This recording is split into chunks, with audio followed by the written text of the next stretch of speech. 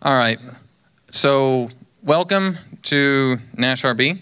And tonight's topic is GDPR on Rails, the Working Rubyist briefing on designing for security, privacy, and consent. I'm John Sloan. I work here at Ramsey, and I'm super stoked to have everybody here. And I'm really excited to have Frank here. Frank and I met at Southeast Ruby last year. I don't know, how many of you were at Southeast Ruby last year, any chance? Okay, cool. So quick shout out for Southeast Ruby. That is happening again this year, August 2nd and 3rd, but it's happening right here. So that's really cool. You guys go get tickets, Southeast Ruby, come back here. So Frank, we met last year, and Frank is a web application security architect, author, and speaker. He's a computer scientist with a master's in information security from the College of Computing at the Georgia Institute of Technology and founder of the Atlanta-based security firm, Rieta Inc. And so I want to thank Frank for coming, and I want to thank the sponsors with Ramsey for food and space, and then Beachy for beverages. And the last thing I want to say before I bring Frank up is straight through the open door back here is the restrooms. Just keep walking till you run into a wall, hang a right, and the bathrooms are back there. And I also noticed that there's some coffee that was made this afternoon that I got some of it, and it's still hot. If somebody wants to drink some coffee, it's on the way through there. So without any more of me speaking, Frank Rieta.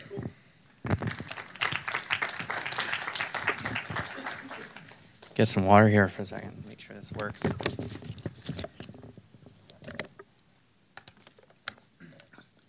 We'll go to my actual cover slide.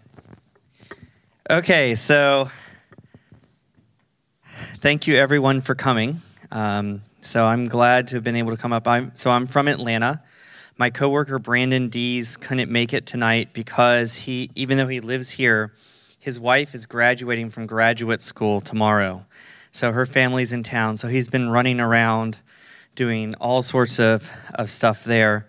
Hopefully a friend of mine will come by. He was probably a little late due to work, but he and I go way back. So I'm going to tell you in a minute about one of my first businesses that got me into security. Well, I was 17, and my friend Jonathan was 12 when we started that business. And we were quite the crew. I wish I had a photo in this presentation about that. So, who all here codes Ruby? Awesome. Who here knows anything about security? Okay. Who here thinks they're a security expert-ish? Okay. Who has heard about GDPR? Is that why you're here? Okay. Well, you might not have ever thought that GDPR and Ruby on Rails was going to be part of the same talk, but the fun part is, as developers, our companies that use our software can't be compliant with legal stuff unless we have features that let them be compliant. And so there's a certain level of knowledge that all of us need. Otherwise, we don't know when we're missing something that could matter. So that's the purpose of this talk today. So my title is Web Application Security Architect because when you have a 4-person company, CEO and president mean nothing. So it's more important to focus on what you do. And so I, for years, called myself a developer, and that confused people. And then, so it's like, this is what I really do. Let's see. So to talk about that earlier, so if we draw 2 circles and look at the circle of developers and the circle of security, there's really not a tremendous amount of overlap. So let me ask this question. How many here were at B-Sides Nashville at Lipscomb University a few weeks ago? Exactly what I thought. So one other addition to me, I knew that answer. How many of you have been to any security conference? Very cool. How many have been to a developer conference? So this goes to prove my diagram is not far off. And so let me ask another follow-up question. How many know about the OWASP top 10? Okay, one. And I guess the ASVS is the Advanced Security Verification Standard. Yep. So when I asked this for on the Atlanta Slack, so these are professional developers who are paid money to do development for companies. They are building apps. They're building web applications. Almost 40% had never heard of the OWASP Top 10 nor the ASVS. So don't worry, you are in good company. But what this means is there's a group of people that are flying blind, for the most part, about the most common ways that applications are compromised. So if I would recommend looking up the OWASP Top 10 and just being familiar with all of those. And if you have any questions about that, hit me up after this presentation and we can talk about those. And so when you don't know where you're going, when you have no map, you don't know what ways an application could be compromised, lots of things can go wrong. You could not be enforcing HTTPS, which leads to SSL stripping attacks. It leads to a lot of problems. You could have poor credential management, especially amongst developers. SQL injection. So, okay, yes, Ruby on Rails by default is not going to have a SQL injection, but just a week ago, I had to toss back code to a developer working for one of my clients because his code failed code review because one of his modules was just rife with interpolating strings, user-supplied data into a query, and it was just completely unacceptable. Of course, that held up the feature and the sprint and made all of the management excited, but hey, it's security. We can't let that stuff slip in. Sensitive data exposure, this happens all the time, especially backups, maybe not as secured as well as the production systems. And we'll skip down the developers' laptops can be stolen and inadvertently logging sensitive data. And this happens, thanks Twitter. Seriously, like today I logged in and I got this pop-up telling me that they inadvertently logged my plain text password. That made me feel great. So a good thing is a 60-character random string. So what we really need is this purple team approach. If we bring the red and the blue closer together, we combine what we do, and so more developers should know more about security and go to security conferences, and more security people should go to developer conferences and know a bit about what we have to do for our jobs as the blue team. So I'm going to talk about one of the tools that we have. Who here uses user stories at work? And for the rest of you, do you do like use cases, like full page documentation? Yeah, it's awesome, isn't it? You know, Agile Fall, or is it? So there's a variant also called an abuser story, which is a user story from the point of view of a malicious adversary. And then we can also do security requirements as part of our user story acceptance criteria.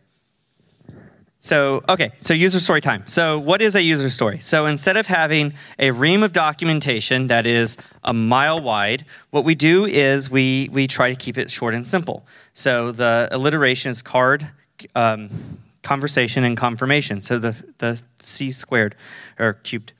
And so you write it, it's enough that it could fit on a card. It's a placeholder for conversation. So this is interesting for policy people because there's a lot of things that are required to be part of a document that has artifacts as part of the process, and user stories by default are designed to not be artifacts. They're supposed to be temporary in nature. We'll get into a little bit with the GDPR requires something called a data privacy assessment, which is supposed to be part before a project even kicks off, signing off on the risks at an organizational level, and so how that gets combined. So you can add security statements to a user story. So here's an example of a good one. As a staff member, I can choose the Assist Customer button to log in as that customer. So this is called a masquerading feature. How many people have created a masquerading feature? Yep. Did your masquerading feature have accountability that demonstrated, logged who, what, when, and where the masquerading took place? Non-compliant. You have a user that is able to masquerade as another, and also a source of a data breach. So the second bullet point, staff members should be required to be authenticated with two-factor authentication. Did your masquerading feature have two-factor authentication?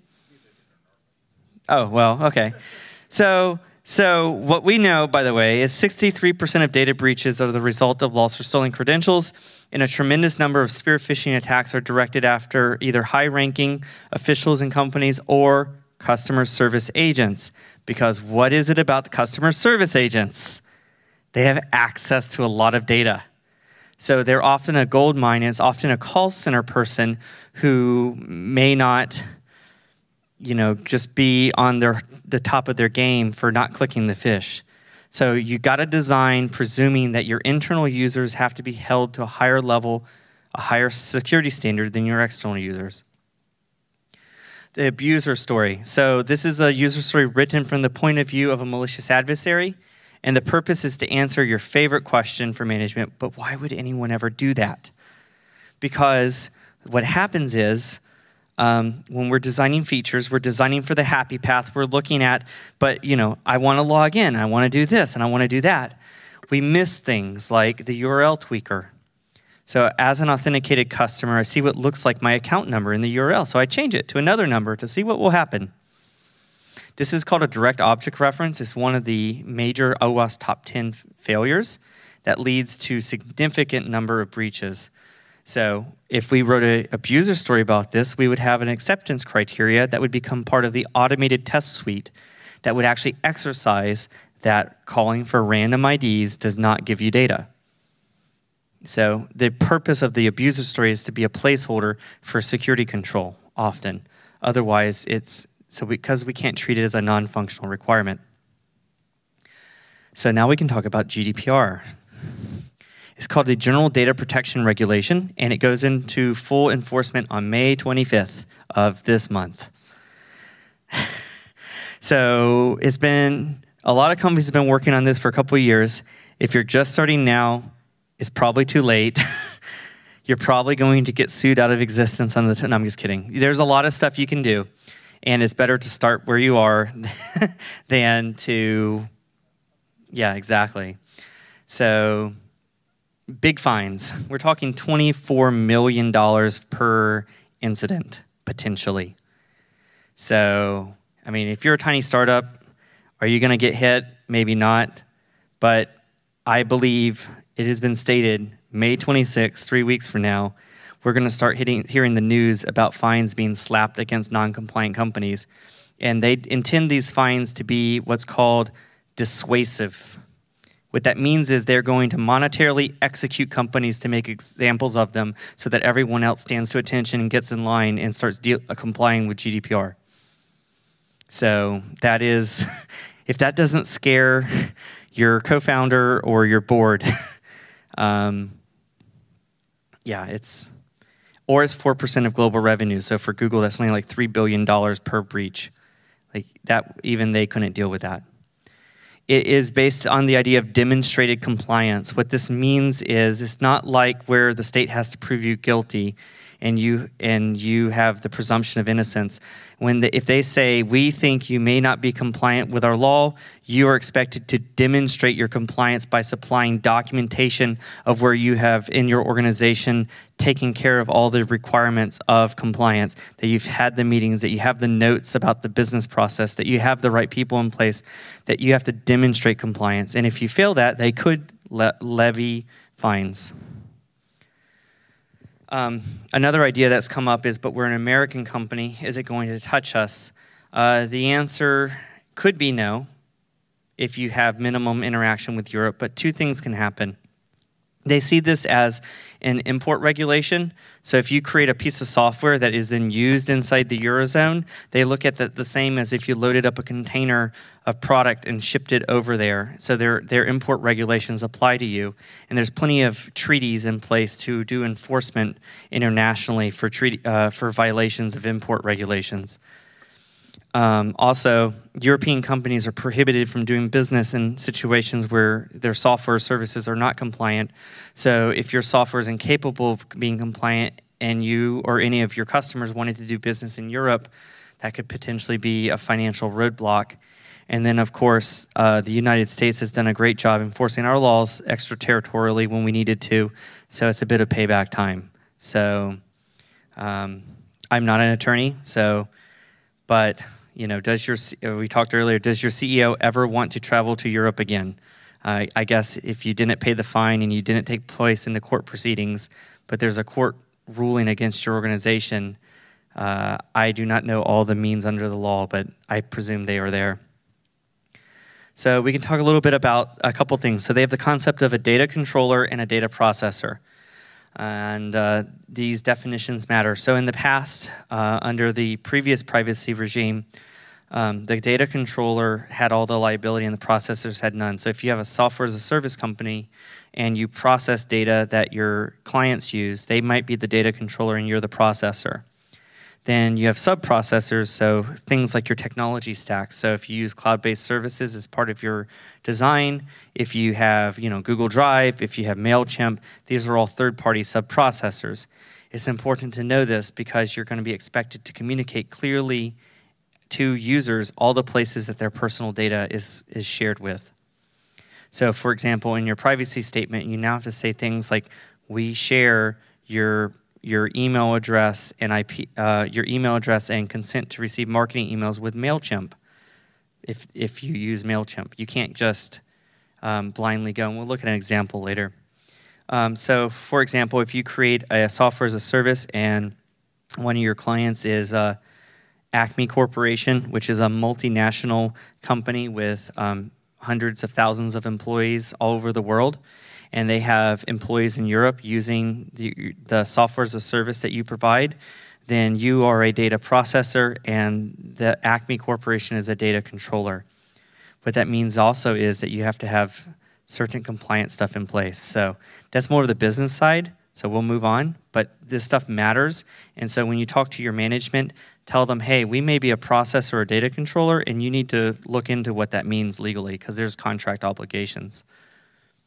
So what is data processing? So it is storage in physical or electronic form. It is loading into memory for any purpose. It is looking at by a person for any purpose. It is organizing the data, transmitting the data, publishing the data. It's all actions with data. So the big idea, actually, we go back to this. So when we think about data breaches, we like to think about it means an unauthorized external person stole our data. They hacked into our system and took data, right? That's a data breach. Under GDPR, a breach happens the moment that one of your staff members looks at data for a business purpose that's not specifically authorized by lawful basis or consent. That means that it doesn't actually have to be stolen by anybody. It means that you breached your compliance with the privacy regulations, which goes back to that you never own the data. Your customers own their personal data at all times. That ownership never transfers to you just because you have a database under European law. A question came up earlier. You can own derivatives of the data, but it has to be anonymized. You can't own the linkage of the derivative data to the natural person. So that is something that can get a lot of companies that have, this is like antithetical to the idea that we spin up a data lake and we throw everything in and we do big data analytics on it. Your data lake is basically a toxic asset under the GDPR, unless you have every security control in place that's designed to protect the privacy of the user. So surprisingly sensitive data includes email addresses, IP addresses, surnames, phone numbers, address, location, photos. They consider this all as sensitive as we would have considered social security numbers without specific permission. So that is quite a lot. And then extra sensitive data, this is the stuff that is also seems odd to us, would include racial or ethnic origin, political opinions, religious or philosophical beliefs, trade union membership, genetic data. It's not just things that we would normally think of as being financial data. So any of this type of data has to have extraordinary security controls if your company touches it at all. So one of the rights that the European citizens have is the right to access. So how many people have ever looked at Google Takeout? Okay. So you're going to see this more and more because it's required by law. What right to access means is if a European citizen or data subject, they could be living in the United States, has the right to demand that your company provide every piece of data that you have on them, and you have 30 days to comply. This does not just mean that's easily accessible in your database. This means that if there's a spreadsheet that mentions the identifiable data of someone on an analyst computer on floor 3 of your building, then you have to include that in your comprehensive export of all their data. So the breadth of this for organizations can get huge. Thankfully, startups often have it a little bit easier. The right to rectification. So this is a lot like when you run your credit report and you're like, man, I never lived there. You have the right to then tell the credit reporting agency to fix their data. This now applies to all personal data. So not only do you have to have the right to access where you show them everything they have, your software has to support the right to correct anything, even if it's in a back office system, and then allow the business to have processes around that. The right to be forgotten. Formally, it's called the right to erasure. So what this means is your software has to be designed so that data can be deleted at any time. But you also get to have controls around this, which we'll go into an example later. So it's not perfect. It's not just that you have to delete just because people ask, but you have to support it. And a lot of times software has trouble deleting data. You know, we design with primary keys. No, we never need to delete that. Soft delete's not enough. You know, setting deleted at to a date time and hiding it is not deletion in this case. So your software's going to have to support business processes around that. The right to restriction of processing. So when we design software, we're going to have to add new columns, new fields to track when data is restricted. So that means that you have the lawful basis, potentially, examples. Say you're writing software for a mortgage servicer, and so you can send bills and make sure collections happen, but the customer wishes to restrict their data for all other purposes. You have to support them being able to restrict for any other business purpose. We'll get into consent in a minute, but the software has to support that. The right to data portability in a machine-readable format. So the right to access is, what is all the data that you have on me? This is going to trip people up. So you know how we can move phone numbers from one phone company to another? The Europeans expect this to happen for all software and data. So what that means is this. For example, let's say an EU user of YouNeedABudget.com, which is YNAB. It's a budgeting app, which is a competitor to EveryDollar.com, which is owned by Ramsey Solutions here. So a YNAB user says, hey, YNAB, it's been great, but I'm switching to EveryDollar. Under European law, YNAB and Dave Ramsey's company have to get together and facilitate the transfer of data behind the scenes so that the user can seamlessly switch between them. I don't know how that's going to be enforced, and vice versa, by the way. So if someone's an EveryDollar.com user and they're like, yep, see ya, I'm going YNAB, they would have to facilitate it the other direction. I do not see this starting to happen. Their data standards this is really going to trip up a lot of companies because the breadth of that interpretation is just crazy. I don't know how many data migrations you've all done, but they're not trivial. And, you cannot charge for this. You have to do the transfer within a strict time frame and without charging. So while GDPR compliance is not a software feature, it is a business process. We're going to, as programmers, as developers, we're going to have to be able to implement software going into the future that can deal with this. So that's why we're here today. So lawful basis. All data processing has to have a lawful basis. And just because we want to do it is not a lawful basis. So some of that could be consent. That is the specific consent of a user for a specific purpose. Contractual necessity. So again, our mortgage servicer. So if we are a mortgage servicer and people owe us money because they have a home loan and they're paying it off, we have a contractual necessity to track who they are, send them bills, make sure they paid us. So if someone in that situation asks us to delete their data, we don't have to because we have a legal basis that's not consent because it's contractual necessity. Compliance with legal obligations. So if we run a bank software and we have to keep financial records for 7 years, then we can do that. And others see the law. So consent has to be freely given, specific, informed, and unambiguous. The unambiguous point is going to catch a lot of people. Pre-ticked boxes don't count. and users must be able to withdraw consent at any time. So our software, if we take data and we send it to a cloud service provider and we copy it to a spreadsheet and we do all sorts of things with it, if someone withdraws consent, we have to go to all those places and claw it back. Like, we can't just keep it because we had consent at one point. So that changes how we design our software. And Apple started doing this. Notice that that box is not ticked. I noticed that today. And the data privacy impact assessment is a document, and there are requirements under the European law for what has to be in this document and who has to sign off on it. And it has to be at the start of every project that would have any material impact or processing of customer data. So let's design some software. Any questions yet? Yes?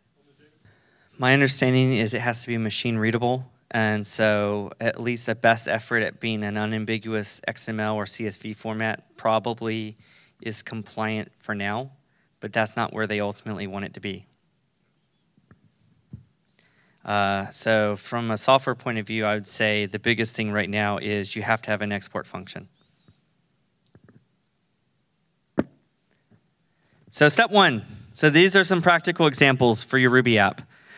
So who here is familiar with the filter parameter logging.rb in your thing? Awesome. By default, how many things are listed in there? It's like just the password, right? So add more stuff. Because one of the things that you can do here is not have sensitive data in your log files. Means that your log files don't have to be protected like Fort Knox. Logging sensitive data like Twitter did happens all the time, and since it's not just passwords, it's things like people's surnames or their IP addresses, you really don't want those hiding around your logs to the extent that you don't need them to be. Now, you may need security logging, so there might be some exceptions, so think it through. But yeah, don't log if you don't need it. Turn on Force SSL. Who all does this every time? Sweet. Okay, that's an improvement. So Rails has this nice feature that if you set Force SSL to true, it will, if someone hits the website, it will redirect it to the SSL version and will turn on strict transport security, the HSTS headers, which helps you a lot. We have Brakeman and Bundler Audit. So how many people use these tools? Awesome. Brakeman is a static analysis tool. It looks through your Rails code and highlights a lot of the common ways that web applications get pwned. And so as you make those mistakes, it flags them. And then you need to correct it. And it's also really great when you integrate this with your Travis CI or your other CI tool, because it can be one of those code quality things that you have to pass before you ship code. It'll solve about 51% or so of the things that can get you really hurt, but at least you're raising your baseline. I mean, even with my own code, I've been doing this for years. I make mistakes that it flags. I'm like, oh yeah, I need to do that different.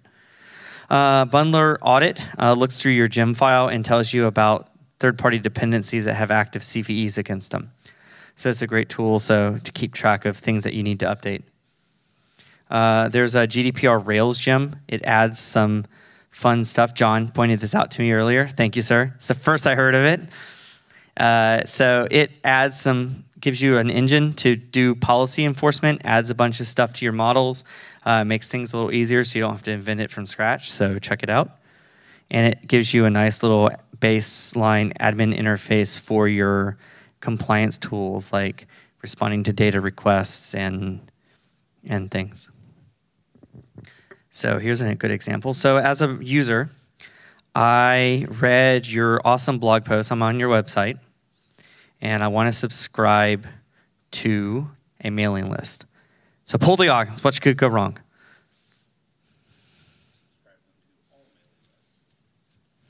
Okay. What else?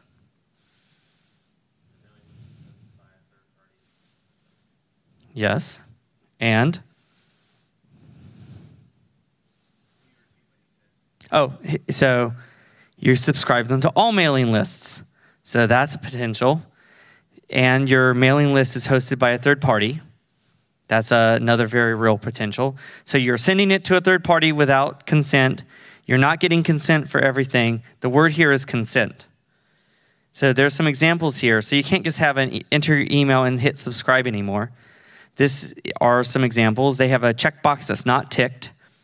And if you click on the terms and conditions, you get a modal dialog with literally this content here. And it covers several things. So it covers that all of their data is being shared with Microsoft 365, so specifically who it's being shared with, for what purpose and region, that the personal data, which in this case is the email, is stored until unsubscribed, and where to write. You have to give a physical address to contact for exercise of your European rights. Yes. Yes. Maybe you can word it in such a way to give you some leeway, but that is my understanding. And then who has access to the data? Here's another one. So your CEO comes to you and says, okay, give me a database dump out of the database of all the emails and send them to Steve in marketing so that he can load them up into MailChimp. So poll the audience. What's the answer to this? No. Or what is your lawful basis? CEOs love that, by the way. Highly risky, given the GDPR. Like, highly risky. Confirm that the CEO envisions what he envisions, he or she, is a lawful business purpose that the user has already consented to. So if you do not have consent ahead of time, you can't do it. Also, specific contract terms must be in place with the guy in marketing, especially if he's a contractor.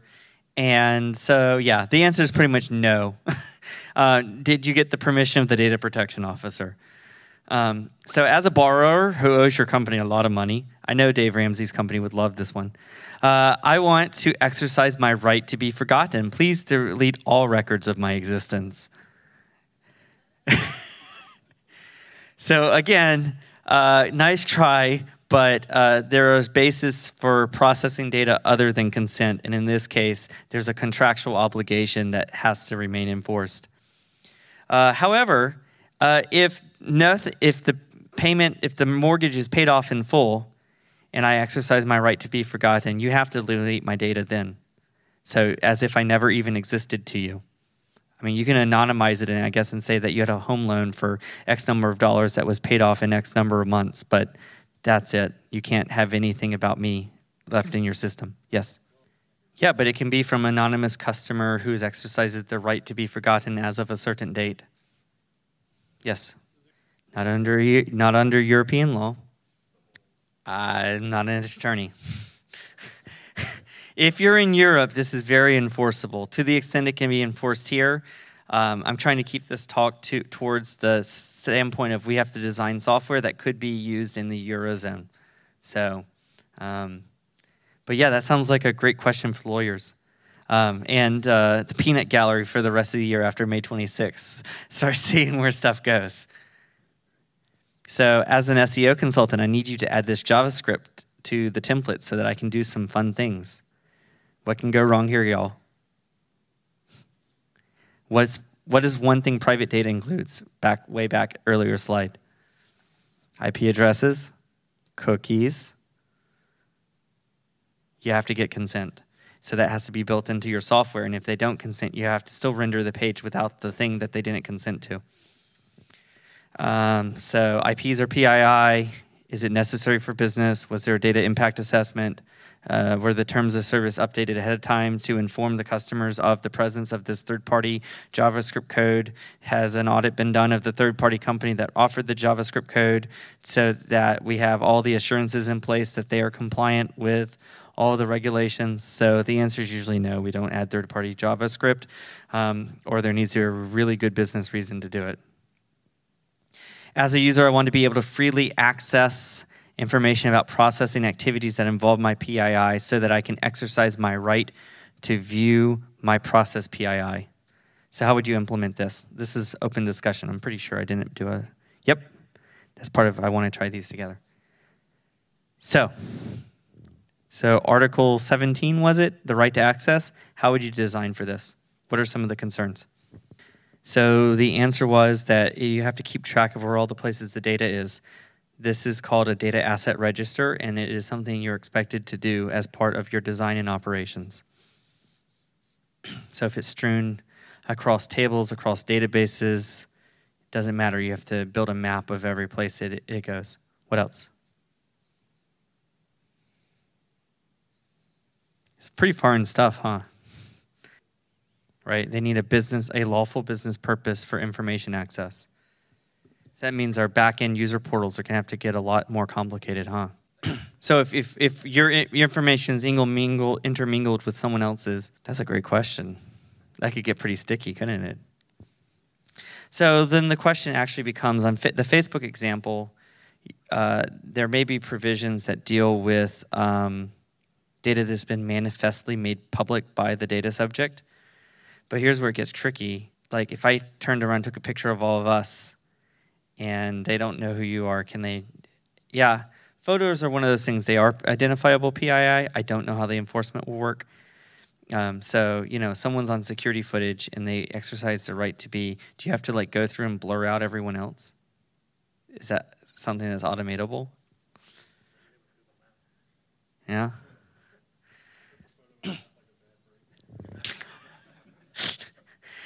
Sounds like a good idea. So we'll try a couple more. So as a user, I want to be able to provide/withdraw consent from process my PII so that I can have control over how my PII is processed. Okay, what are our design considerations?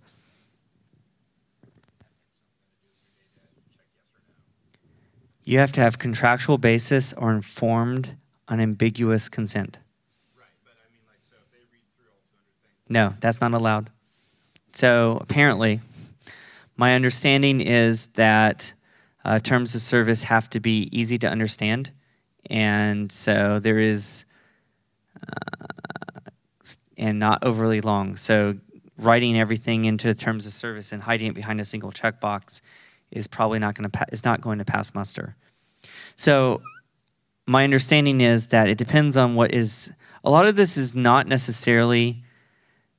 So you have the contractual basis, right? So the idea is that a customer is doing business with you for a specific purpose. So the business processes that are related to servicing that business purpose, that contractual obligation, that a reasonable person would consider reasonable. I expect my mortgage servicer to send me a bill in the mail, and I expect to pay it. And if something goes wrong, I expect communications about, hey, your payment didn't go through. Please correct it within the next 15 days, or this bad thing will happen to you. I expect those things, right? Or a reasonable person would. What I do not expect is to get credit card marketing offers from some other partner company because the data was shared, just because they, after the fact, decided that my data was valuable to sell or share with someone else. So that would be an activity that was not part of the contractual basis, and yet I would have to have a specific, unambiguous consent before they could do it. So the idea is to catch all those things. So really what they want to do is make personal data not worth the hassle to deal with. So to encourage businesses not to base business models off of sharing and monetizing data, except in providing the contracted services that the customer contracted for, which is, going to change interesting things. Yep.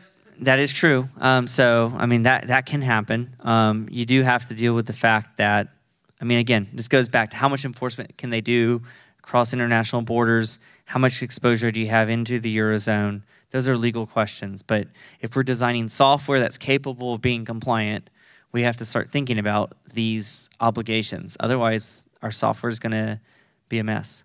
Anything else on this one? I know everyone's like, I love compliance. I work with code all day, and now I get to think about law stuff in foreign countries. So as a user, I want to be able to consent and withdraw my consent easily. So to all uses of my data. So how do you implement this? Or what questions do you need to ask the writer of this user story? I guess they wouldn't write it exactly like this, would they? It's like someone gets it. So here's a scenario. Your software is going around, and May 26th, someone says, I want to withdraw my consent to have my data, used for advertising, shared with anybody. This is like the unsubscribe on steroids. How are you going to comply? with your current system? Is your admin going to run around like crazy, like logging into different systems, looking for every mention, trying to cancel or delete processing? Or are you going to build it into the software that you control that orchestrates these things? So how would you start to build that in? I guess it's more centralization. What else? What are some concerns? 30 days. No, 30 days. So, you can imagine this is going to overwhelm a lot of companies that weren't prepared to the extent the consent was withdrawn. I don't know exactly. I presume you would need to do something that would make them comfortable that they did that. Otherwise, they could complain to a regulatory authority, and then they demand you show how you are compliant with GDPR principles to have enforced that. So, correct. And this doesn't necessarily mean that you have to go back and backups. Okay, so there's a lot of discussion about backups. So, we back up our entire database. We keep backups for 90 days, 180 days, whatever. You don't necessarily have to go back and delete all that, because lots of people have tape backups. They have cloud service backups. One of the things that's been done by companies being compliant is to have a register of data that has been deleted, so that if a backup has to be restored, it can be redeleted before going live. Another thing people have done is do segregation using encryption keys. So, for example, if different customer records are encrypted with different keys and you throw away the key, then you've effectively deleted the data from the backups. So there's different IT strategies to implement this in software. And resources. We got some books. So of these, actually, I bought the blue one first, and it was okay. The Fix It Fast book was really great, so I recommend that highly. So it's very approachable. It's something that your management could read as well. So I think it's worth it, the $10 on Kindle. A really great podcast. I listened to it again on the way up here. Is the GDPR guy. He also offers services as a data protection officer for hire. He's out of London. So he's like a fractional DPO, kind of like you have a fractional CTO. It's very useful. GDPR-info.eu is a web browsable version of all the rules. It's actually fairly readable. So you get to play, paralegal lawyer like I did and actually read like Article 17 and, all the different things. So, I'm not an attorney, so read it for yourself. And that's it. Thanks.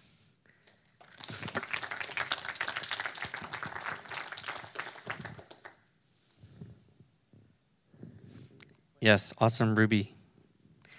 Any Ruby-specific Rails questions on compliance situations you want to spitball through? Yes.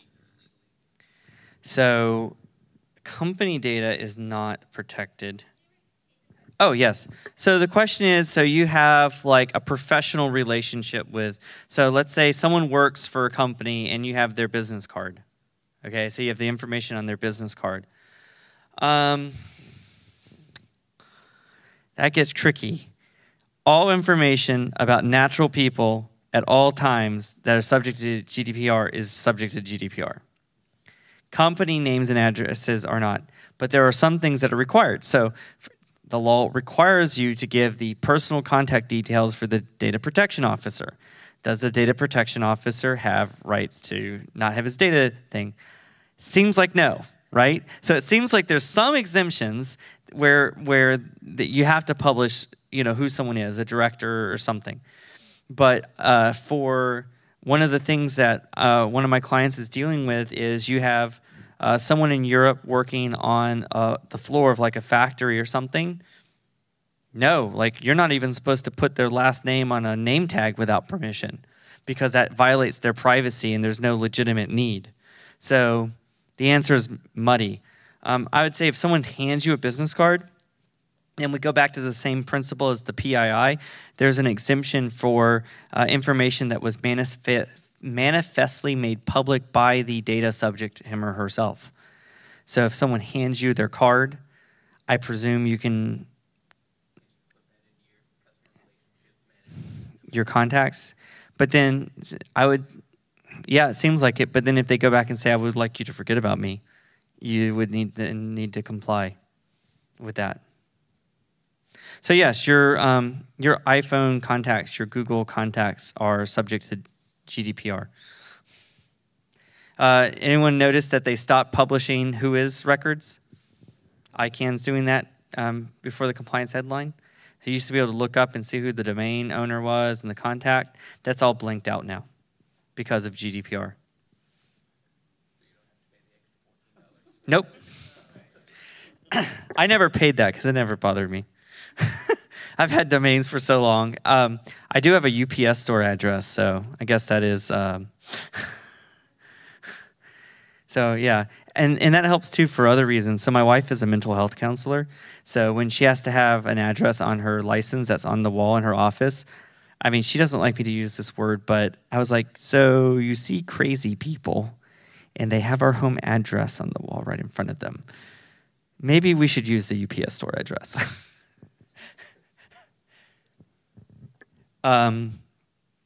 Yeah, so anything else? Yes. Specific and so the question was, okay, so the question is that, say we offer a white paper for download, and in order to download it, you have to give up some personal information. You have to say like who you are, how to contact you, and hit submit. No, that would not be sufficient. So you need to get specific, unambiguous, and informed consent from the user for the use of their data. And there are potentially obligations to not withhold services just for not providing that. So I don't know. I don't know. In the case of data that you're giving away like that, I would not be surprised if the answer is no. You still have to give them the white paper that you're publishing widely. Now, maybe you can then charge them. Maybe you can say, you can either sign up to our mailing list or you can pay us $5 for this report. You know, maybe you can do it somewhere like that in Bitcoin because they want to be anonymous. Anything else? Yes. You can, and you can actually also collect it for the purpose of detecting and preventing fraud. So, you know, the question comes up of, say, web application or web server logs. Can you keep them? And the answer is you do have a pass there. You don't need consent. You may need to inform them of this in the terms and conditions, and you shouldn't keep it forever. So there's a principle of how long you can keep data, and one of the big things with GDPR is you delete data at the moment after it is no longer necessary to do your job. So the way I've heard this interpreted is if you have a, so yes, you can do that, but you have to have a data retention policy, and you have to have the data retention policy technically enforced. So, for example, in the case of, say, web server logs, if you rotate your logs and at the end of a period they get deleted automatically. So let's say that you could make a statement that, you know, we log, you know, your browser information, IP address, and other headers for the purpose of detecting and preventing fraud, and we retain that information for 90 days. Then you're in the clear. Yes. The question is, so when I send an email, it gets relayed, bounced all the way around the world and back, multiple hosts. It goes through, and each of those hosts could inspect my email, see my email address. Is that some form of implied consent? I guess so. That sounds like more of a legal question, so I presume they're not intending to shut down email. Hopefully not. But definitely there's a lot of rules around using email for marketing, so that would be, yes, sir. Yeah, so I mean, if the servers actually use TLS between themselves, yes, then they would. So the bouncing.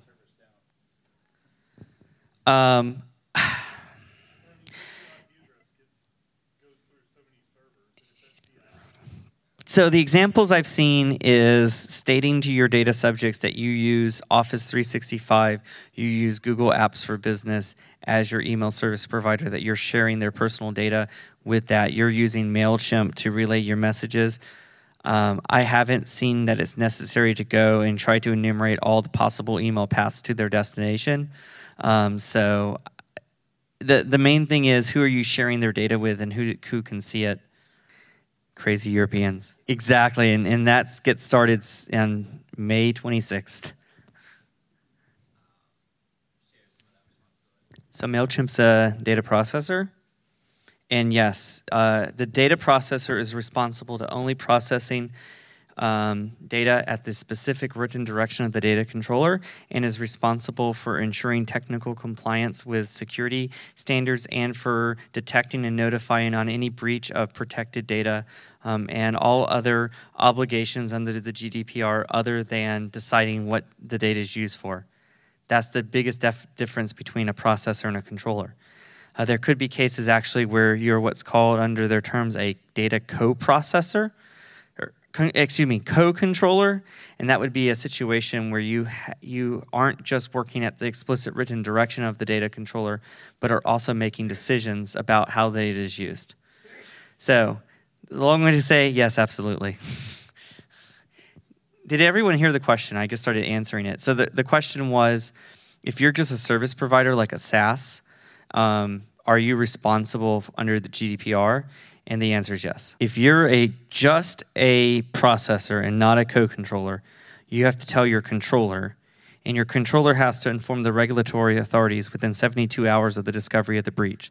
So you have to tell them fast. Did anyone hear that? Actually, let me repeat that. So the point was that right now we think of data breaches like, man, this, 148 million Americans' financial data was accessed because Equifax was breached. We're now going to see that Joe Schmo at Acme Corporation inadvertently uploaded a spreadsheet that included the last name and phone number of 13 customers, and now that's a reportable data breach to the extent that those users were impacted. I think technically yes. I doubt they will actually do that every time, but yes.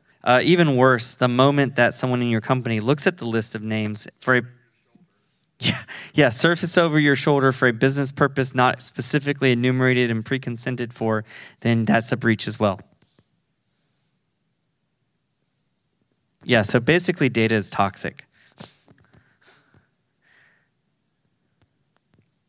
Anything else? This is the first gem I've seen that's tried to bundle up a lot of this functionality, and I just took 2 screenshots. So I would just go look it up. It's called GDPR_Rails, and it looks like it's a fairly new project. I mean, it would have to be, right? But it's starting to lay the groundwork to giving you some tools so that you don't have to create this from scratch. They seem to have had something in here to help with like the exporting thing too. Like, to do the show me, so I have a user account and then everything. So, user tables, if you use devise, immediately the email address field and those IP address fields are protected PII. So, those are interesting. Yes, there are. So the question is, are there requirements around encryption at rest and other protections for PII? The answer is yes. That is, I don't know how much that's required by law and how much that is just kind of the wisdom of the crowd of companies implementing have basically all gone down the path of encrypt everything at all times. It definitely helps with compliance if you can show that your data was encrypted at rest. You didn't have a data breach if the person who inadvertently got access to it didn't also have the key to decrypt. So that protects you from a heck of a lot of things. It is not going to protect you from everything, but it is worth it. I don't want to say no because I'm not a legal expert. Every company I know that's doing implementation is using encryption very pervasively. So, and that also helps too because remember I mentioned segregating client records with different keys so that if you delete the key, you delete the data. So that helps you a lot. And from a practical basis, let's say you have password hashes or passwords, you wouldn't want to ever do a plain text password. Similarly, you really don't want to have developer or definitely people with access to data's laptops not fully encrypted at rest. It gets weird. Like you have to have data controls around things like antivirus, and if you have an antivirus installed but it's not effective, it's not configured correctly, that could be a breach of GDPR and could result in fines. This is going to be entertaining. This is going to be like a crazy year. I don't have any idea what's about to happen, but I had a feeling that we're going to see some the corporate equivalent of perp walks with not doing data security right. I'm not sure, even as much as I love security, I'm not sure I'm thrilled about that, but I mean, I didn't make the rules. Well, I guess we're coming up on time. Thank you, everyone.